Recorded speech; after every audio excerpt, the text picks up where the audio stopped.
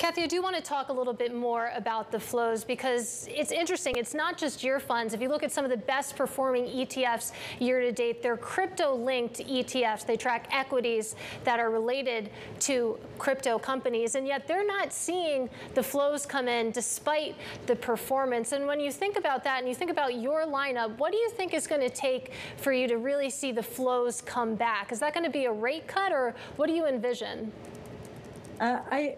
Actually, in July, we're seeing the flows come back. The studies out there through June.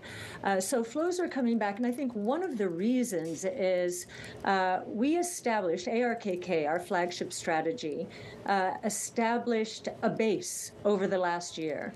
And it has been trading up and down through that base.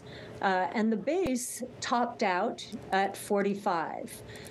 Well, we broke through that, and I think a lot of investors and maybe more who are technically oriented are looking now at a breakout in our strategy. So we'll see if it continues. We've enjoyed positive inflows in July, which have cut in half the outflows. I think our outflows are just something like 200 or 200 plus million, which on a $9 billion plus fund is quite a small outflow year to date now.